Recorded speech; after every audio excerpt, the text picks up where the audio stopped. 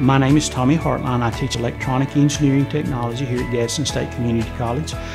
This is an associate degree program. We also offer a certificate.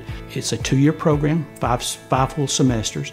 Most students can complete it in 5 semesters, and we train them to go directly into industry and go to work.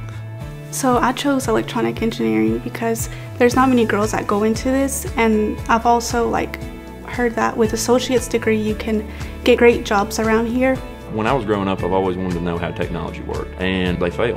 All technology fails, and I wanted to know how I could make it to where it would work. And that really plays into engineering, because I wanted to bring in my own ideas into the field and just see how it eventually worked.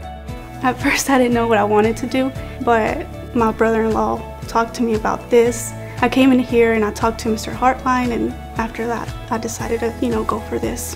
We train people to work in all fields of electronics, from industrial controls through biomedical, through consumer electronics, communication electronics. We have a lot of folks that are doing military electronic work, working for the military. We also offer industry-level certifications through the Electronic Technician Association, which is an internationally recognized group of experts, and we offer their certification.